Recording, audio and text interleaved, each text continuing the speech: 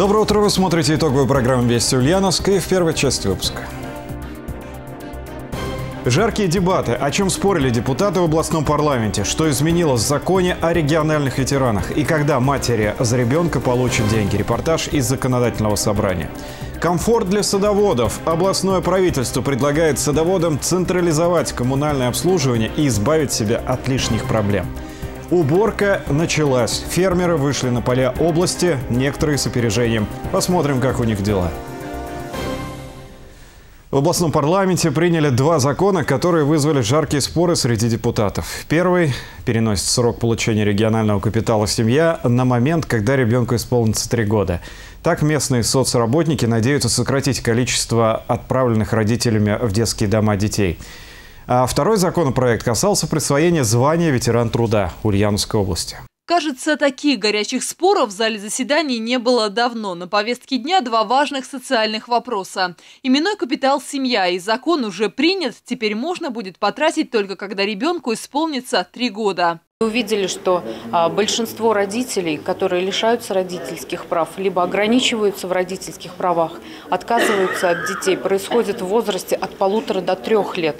Поэтому сегодня мы предлагаем законопроектом рассмотреть возможность распоряжаться средствами именного капитала «Семья» не по достижению 1,5-летнего возраста, а по достижению 3 лет, что будет формировать, безусловно, ответственное родительство. Вот последние даже 2 случая таких.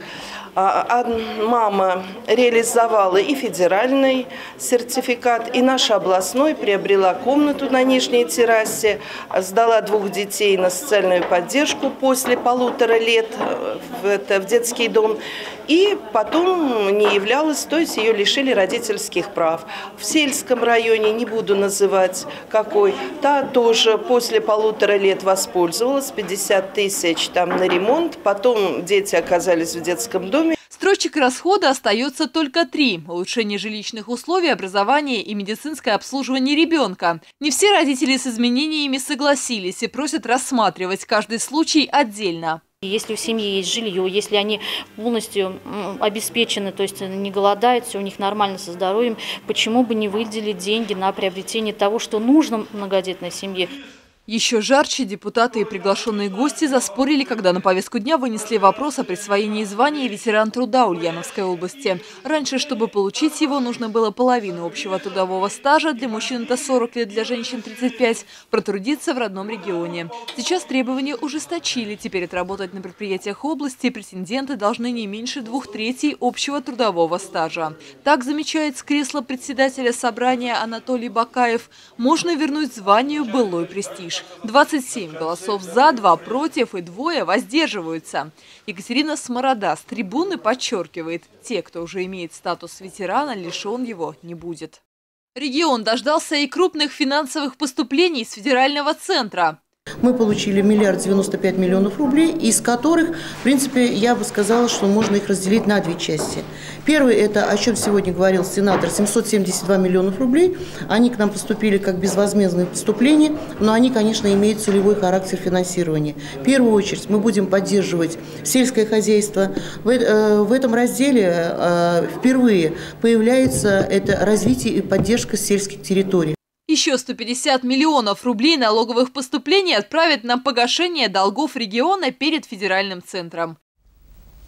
Все больше горожан превращают свои дачные участки в места загородного проживания. Но чтобы проводить время на 6 сотках полноценно, необходима налаженная система коммуникаций. Этого пока нет. Правительство области решило взять на себя координацию выполнения этой задачи и помочь садоводам централизованно провести электричество, воду и газ. Первым шагом губернатора в этом направлении стало распоряжение о снятии садовых товариществ несвойственных им функций. Речь идет об обеспечении подачи холодной воды и энергоснабжения. Самая главная задача – забрать электропроводящие сети из садовых товариществ. На сегодняшний день они построены или хозспособами, или построены непонятными подрядчиками. И на сегодня происходят очень большие потери, частичные сбои по энергоснабжению. Это связано еще с тем, что большая часть граждан стала постоянно проживать в садовых товариществах. Как, например, семья Кузнецовых. Они уже не первый год постоянно живут в садовом товариществе «Центр». Отстроили дом, завели огород. Только вот до последнего времени комфортным это жилье назвать было нельзя. Электричество на бумагах было, а в наличии свет мог отсутствовать месяцами. Были часто перебои со светом, иногда месяц, иногда и 2 месяца не было. Тоже тяжело, продукты портились, холодильники не работали, ну и ребенок маленький, не разогреть ничего. А ситуация такая сложилась потому, что ранее построенные десятки лет назад электросети относились к сетевой компании «Арсенала», у которой не было в нужном объеме ни техники, ни персонала для обслуживания сетей. В итоге они и обветшали. Отсюда и постоянные отключения, и перебои. Но теперь ситуация изменилась. На собрании решили найти вторую точку подключения. Вот, в декабре прошлого года я написал заявление в ОЛГЭС. Там рассмотрели все. И вот сейчас в данный момент мы с УльГЭСом решили этот вопрос. И нам построили ульгэсовские электрики новую линию. Теперь перебоев с электричеством точно не будет, уверяют специалисты УльГЭС. Работа выполнялась быстро. В течение 2 дней мы работу выполнили. Работа выполнялась новыми материалами, то есть новыми опорами. 8 штук было установлено. И самонесущим изолированным проводом, который был подключен к нашим сетям, минуя сети «Арсенала». То есть тем самым мы обеспечили это садоводство нормальным, надежным электроснабжением. Энергообеспечение садовых участков – одна из важнейших составляющих проекта «Дом садовода. Опора семьи», говорит его координатор Наиля Федорычева. Глава региона Сергей Морозов уделяет этому вопросу большое внимание. Было поручение губернатора о том, чтобы передать линии электропередач, которые сегодня содержатся за счет садоводов, на баланс специализированной организации. Это снимет тяжелое бремя содержания садоводов, а тарифы при этом не изменятся. Кроме того, в регионе в этом году будет запущен пилотный проект. В садовое общество Дубрава проведут газ. И все для того, чтобы в товариществах не просто стояли садовые домики, а было настоящее жилье, где люди могли бы спокойно проживать не только в сезон, но и круглый год. В Ульяновской области началась акция «Социальный огород». Она помогает садоводам поделиться плодами со своего участка с ребятами из детских домов. В этом году рамки акции решили раздвинуть и помочь еще и многодетным семьям. Это многодетные семьи, это семьи, которые молодые, у которых нет дач. Это те, которые не могут пойти на дачу или просто у них нет такой возможности выехать, нет какого-то домика в деревне. Ну и, конечно, беженцам готовы помочь садоводы. Дирекция садоводства взяла на себя роль соединительного звена и координатора. Сюда могут обратиться и садоводы, и те, кому нужна помощь. А специалисты уже будут сводить их между собой. Многие ульяновцы готовы помочь уже сейчас. Мы с любовью вырастили урожай. Мы можем поделиться, кто в этом нуждается. У нас есть смородина, у нас есть что-то другое, мы можем поделиться. Для всех желающих принять участие в акции «Социальный огород» работает прямая линия. В дирекцию садоводства можно звонить по телефону 73 59 65. В Ульяновской области дан старт уборочной кампании, но в отдельных сельских хозяйствах уже идут работы на полях. Более того, у некоторых фермеров уборочная уже приближается к завершению. Речь не только идет о южных, а соответственно и более теплых районах области, но и о расположенных неподалеку от Ульяновска. Жара, а затем и прошедшие весьма кстати дожди привели к тому, что зерновые созрели достаточно быстро. По крайней мере здесь, в крестьянско-фермерском хозяйстве Алексея Макарова, после осмотра посевов ржи приняли решение. Уборку озимых необходимо начинать. Уборочная страда, как говорится, в зависимости от культуры. Рожь озимая поспела, зерно налилось, как говорится, все параметры подходят. С управляющим согласны те, кто непосредственно работает на полях. Начали в самое время, говорит механизатор Сергей Вавиличев. При уборке нужно смотреть на созревание зерна, а не на календарь. Бункер сыпется. А бывает то, что когда не сыпется, едешь, а толку нет никакого. Теперь задача реализовать полученное зерно. О помощи в сбыте продукции и о других вопросах развития фермерства говорят на совещании здесь же, в селе Крестово Городище. Этот населенный пункт, где как раз и расположена контора фермера, стал местом проведения выездного заседания Аграрного комитета областного парламента по развитию фермерских хозяйств. Развивать сельскую территорию без фермерства немыслимо, потому что вокруг фермерского хозяйства формируется вот та именно крестьянская значит, и аура, и обстановка, потому что у фермера до всего есть дело, значит, в том числе и вот эту центральную улицу, засыпанную снегом, он не оставит. До уборки улиц от снега еще далеко, а вот до осложнений с уборочной может быть весьма близко. Техника у многих фермеров уже требует замены, а приобрести новую без поддержки достаточно трудно. Вот и готовят участники совещания обращение к властям федеральным с просьбой о дополнительных мерах поддержки. Тем более, что фермеры – это уже не нечто из ряда вон выходящее, как в начале 90-х. В частности, в Ульяновской области фермеров почти 400. Они обеспечивают регион 20% зерна, а сахарной свеклы так и вовсе на 40%. И происходит это, мне кажется, потому что это свое хозяйство. Руководитель хозяйства, не получается, может уйти, а фермер рискует всем, чем он заработал за свою жизнь. По итогам заседания было принято обращение, в котором, в частности, говорится о необходимости субсидирования, льготного кредитования фермеров и о других насущных вопросах. Фермеры из Самары и Оренбурга готовы закупать ульяновские семена. Они объявили об этом на семинаре, который прошел в Чердаклинском районе. На него съехалось более сотни специалистов из районов области и регионов Поволжья. Ячмень проходит точно такую же стадию. На это нужно время, формирование понятий, исследований соответствующих.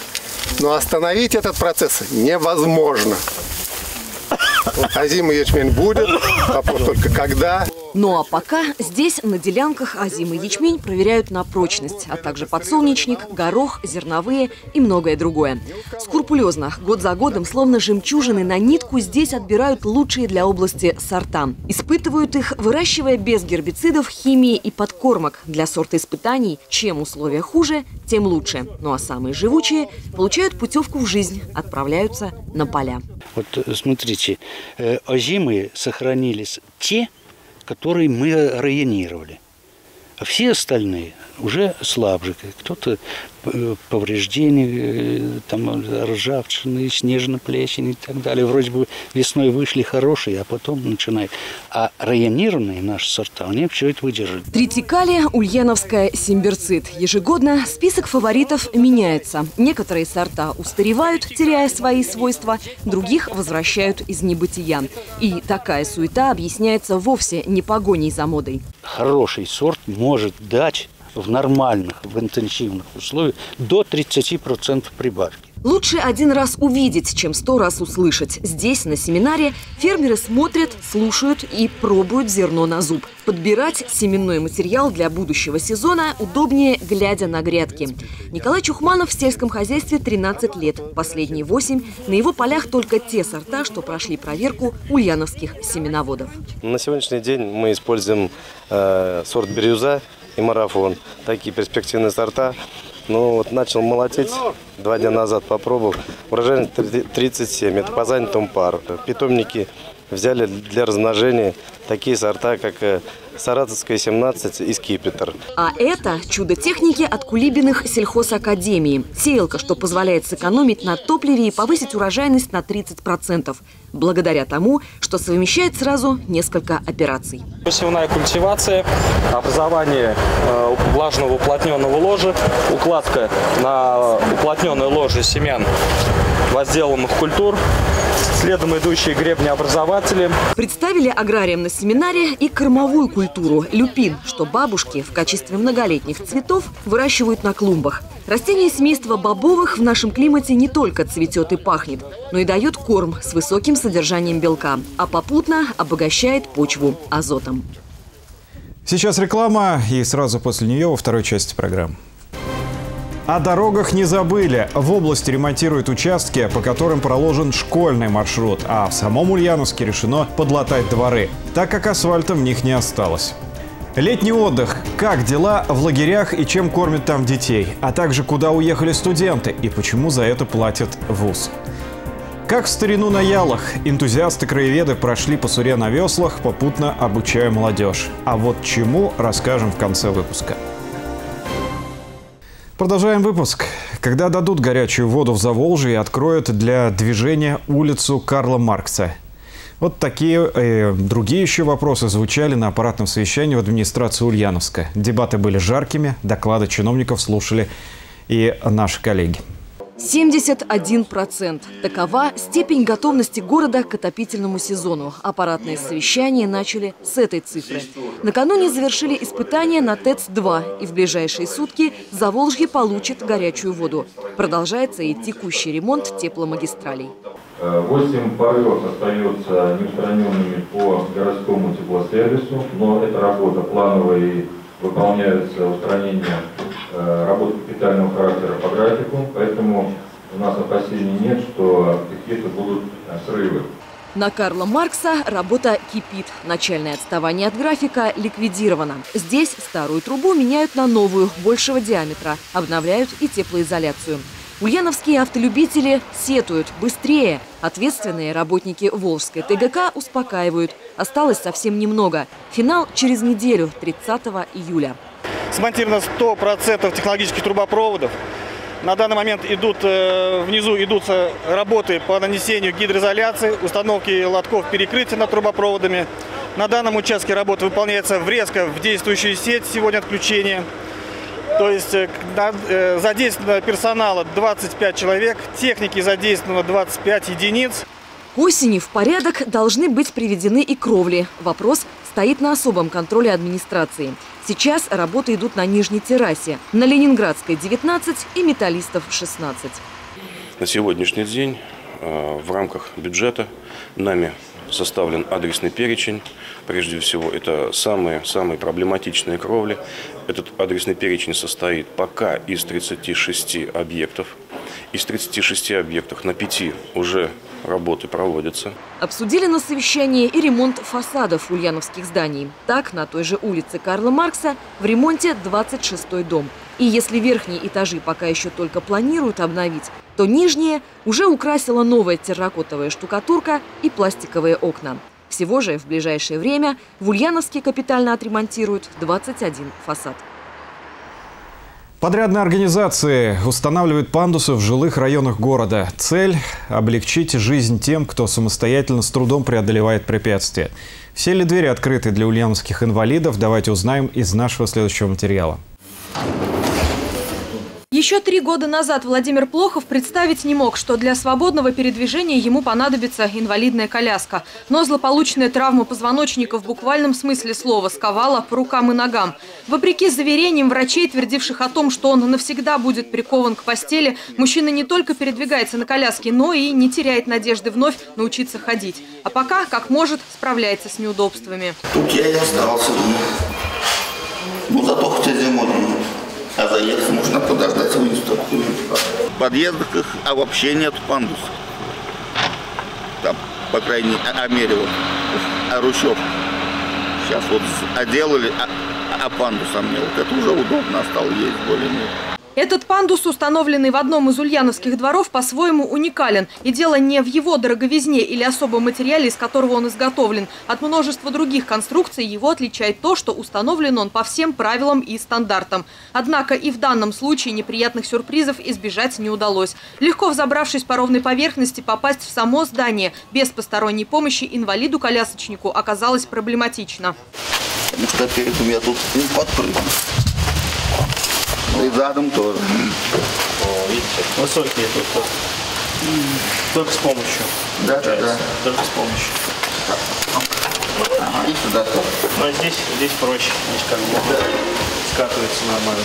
Проведя тестирование на соответствие реабилитационных устройств требованиям практичности и безопасности, подрядчики признают, недостатки все-таки есть. Замечания Владимира внимательно выслушивают, недочеты обещают устранить в ближайшее время. Сейчас человек, который здесь был, он инвалид, проверил это на себе, и как бы есть небольшие замечания по прохождению определенных участков уже внутри здания, но это можно устранить уже именно когда люди конкретно указывают нам недостатки. Как признают в органах соцопеки, сейчас всех условий для полноценной жизни инвалидов, к сожалению, немного. Отсутствие пандусов – лишь одна из бед, свалившихся на их незавидную долю. Получается, что людям, которые и так ограничены в движении, нужно прикладывать максимум усилий, чтобы пересечь проезжую часть или просто перебраться с одного конца улицы на другой. Наши тротуары не приспособлены для инвалидов-колясочников. тротуар заканчивается перед проезжей частью, и там очень высокое расстояние от дороги. То есть таких вот съездов, спусков мягких для инвалидов-колясочников практически не предусмотрено. Над этим надо работать. С начала этого года в ульяновских дворах установлено уже 22 новых пандуса. Обращения граждан по поводу установки вспомогательных устройств в региональном правительстве обещают рассматривать безотлагательно. Уже сейчас на нужды инвалидов из местного бюджета выделено свыше 430 тысяч рублей. Как отмечают в органах соцподдержки, эти средства помогут, если не решить проблему полностью, то хотя бы изменить ситуацию в лучшую сторону. Дороги во дворах надо ремонтировать. Просьба об этом в профильное региональное министерство поступает ежедневно. Горожане жалуются на ямы и колдобины у своих подъездов. Во-первых, здесь не проехать, не пройти, потому что вы все прекрасно видите, какие здесь огромные ямы. Во-вторых, сейчас то, что дорога заканчивается вон в том краю, там тоже огромная яма и всегда большая лужа. Ее обойти, я не знаю, каким образом ее обойти, через кусты, через подъезды, там вообще невозможно. Сейчас хорошо, все сухо. В любой дождь здесь все заливает абсолютно весь двор. Люди, наверное, вздохнули грудью, что можно было с детьми гулять, с колясочкой. Представляете, коляска будет по этим выбоинам ездить. Это как-то нелогично и неправильно. Ремонт внутридворовых дорог начали еще в прошлом году, но это незаметно по асфальтовому покрытию. А люди обрывают телефоны городских чиновников и управляющих компаний. Есть много обращений на уровне губернатора, есть много обращений к нам, к депутатам, к депутатскому корпусу. И вот из этих обращений мы выбираем самые проблемные дворы и максимально стараемся включить их в адресный перечень.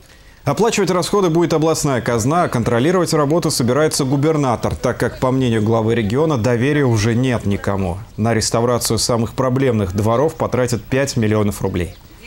А в Инзинском районе взялись за ремонт одной из самых проблемных дорог в районе Труслейка-Чамзинка. Именно там, близ села Коржевка, проходит наиболее короткий путь в Мордовию, поэтому трасса перегружена грузовым транспортом, а само дорожное полотно быстро пришло в негодность. Кроме того, участок находится на так называемой пучине. Для того, чтобы отремонтировать более 67 километров дороги, понадобится более $500 000 рублей. Из регионального бюджета выделено уже 70. Этого хватит на то, чтобы привести в порядок почти 30 километров полотна. Производится двумя бригадами. Сначала производится снятие старого покрытия и укладка. То есть проливается это все битумом, укладка асфальта.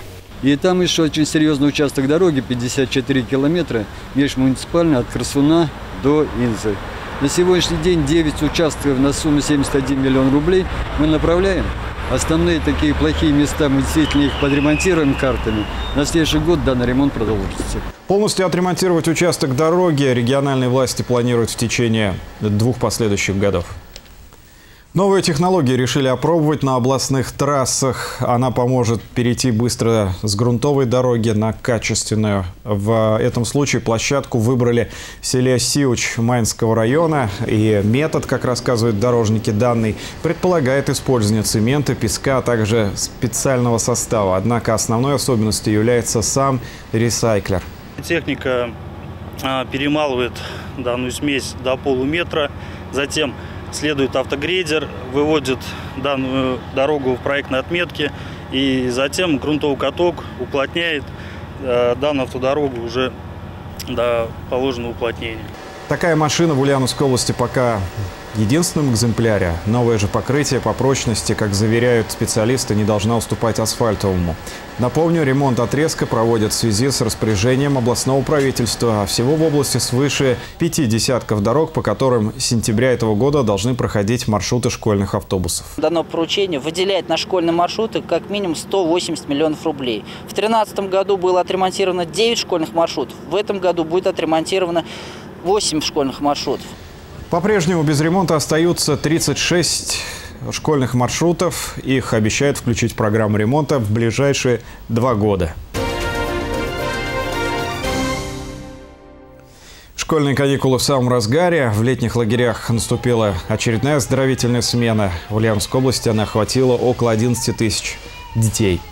Лагеря самые различные, а с дневным пребыванием: трудовые, палаточные, загородные, стационарные.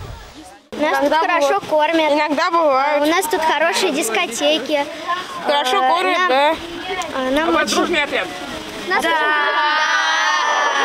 Мы очень много гуляем на улице. Всякие игры там есть, пионербол, футбол. Играем, соревнования у нас проходят. Вожатые очень хорошие. Наш отряд тоже хороший очень. Один из самых важных моментов проведения летней кампании – это организация питания. В местах детского отдыха она регламентирована и отвечает всем требованиям. Качество продуктов отменное, но так нам утверждают специалисты. Питание у нас сбалансированное, диетическое. Питаемся мы на базе 31-й школы. В меню входит очень много фруктов, овощей, соки. У нас двухразовое питание – это завтрак и обед.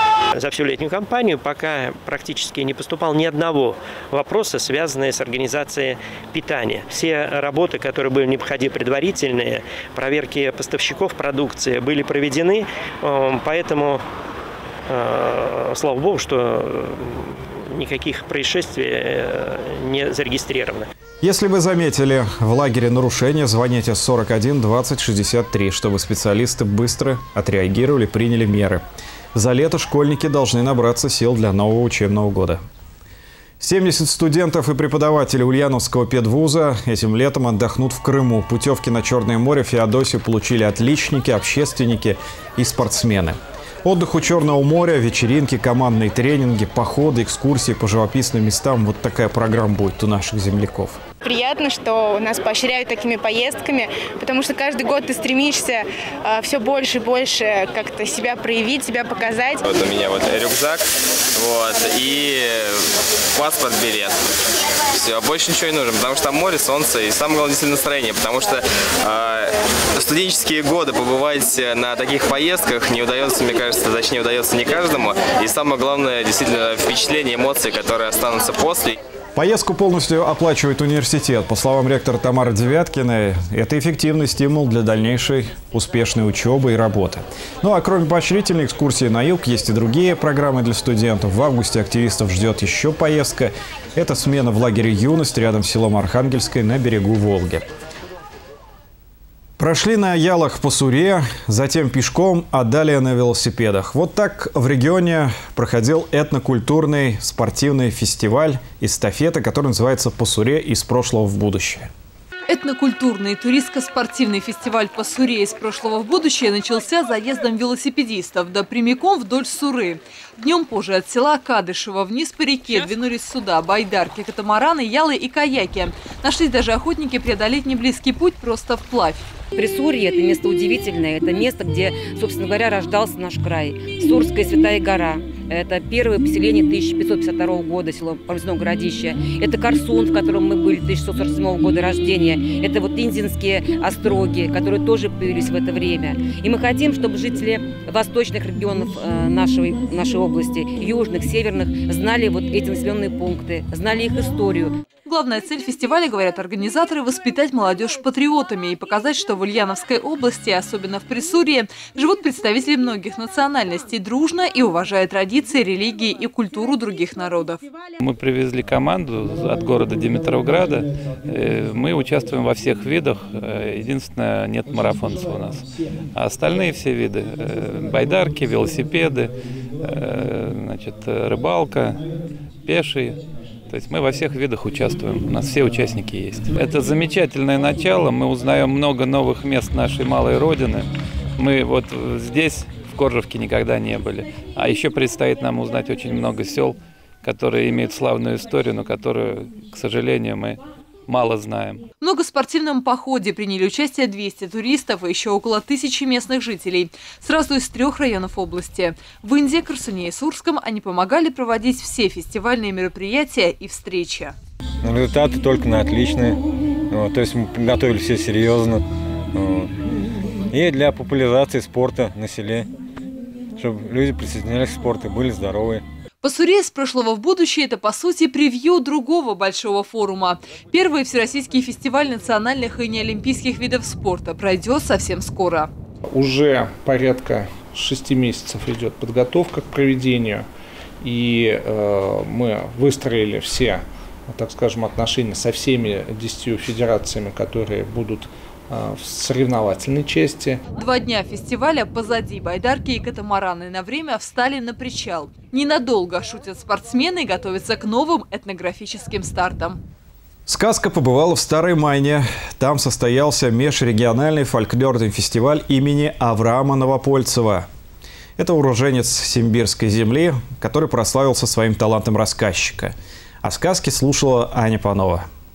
Когда-то сказочно-фольклорный фестиваль начинался с маленького праздника, а теперь он проходит уже в 12-й раз. За это время у него появились верные друзья – участники из Ульяновской области и других регионов.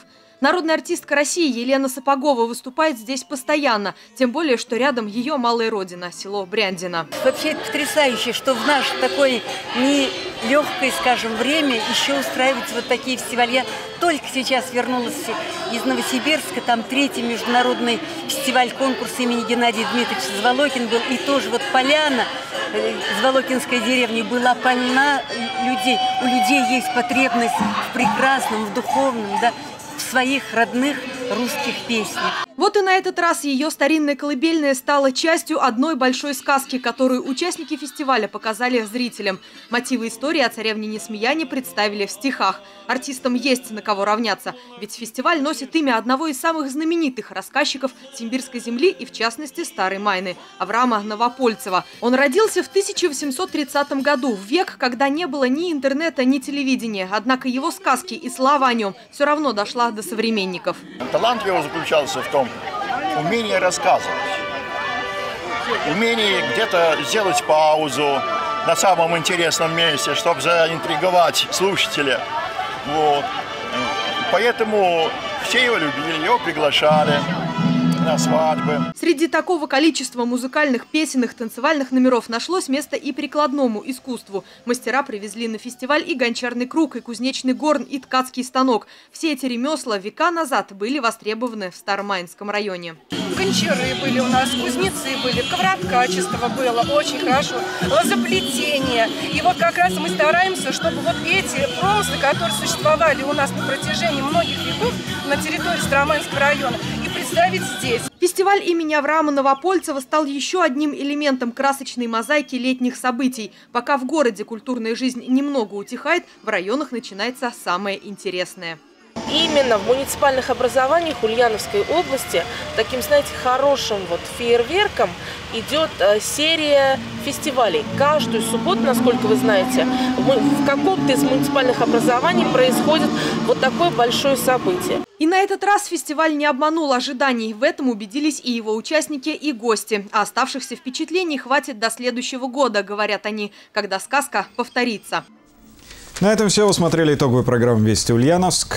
До встречи в следующее воскресенье в это же время на России-1.